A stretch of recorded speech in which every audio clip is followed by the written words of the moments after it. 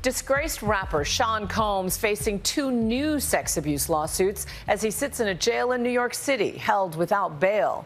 One accusation from a man who claims to have been just 10 years old when he performed for the mogul in a hotel room. Then someone else in the room allegedly gave him a soda that made him feel, quote, a little funny. And then he says Combs sexually assaulted him.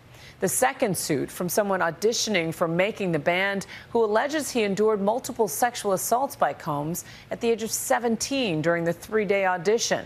Both civil suits filed by the same attorneys who have said they are evaluating claims by scores of alleged victims.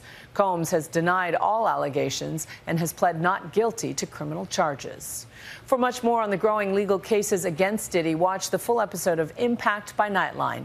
Diddy, Drugs, Lies, and Freak-Offs, now streaming on Hulu.